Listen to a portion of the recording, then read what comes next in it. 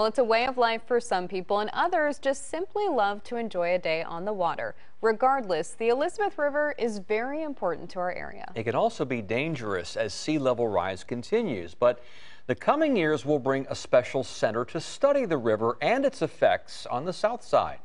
10 on your side's Chris Horne has this story new tonight.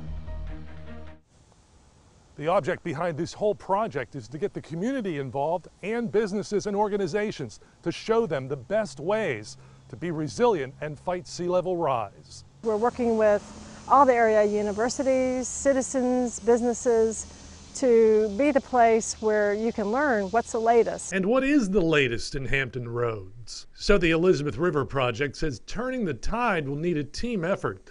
That means waterside homeowners will need to dive in, and the new lab will show them how.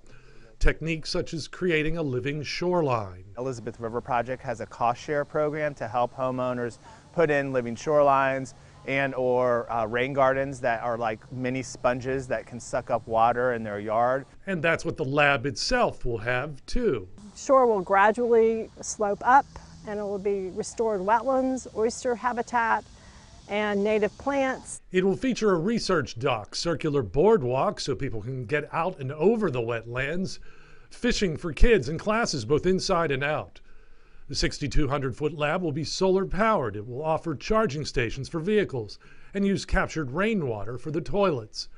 It will bear the name of lead donors Louis and Prue Ryan, who used to live near the site. It's a former American Legion marina, and the area also once had a knitting mill and a torpedo factory.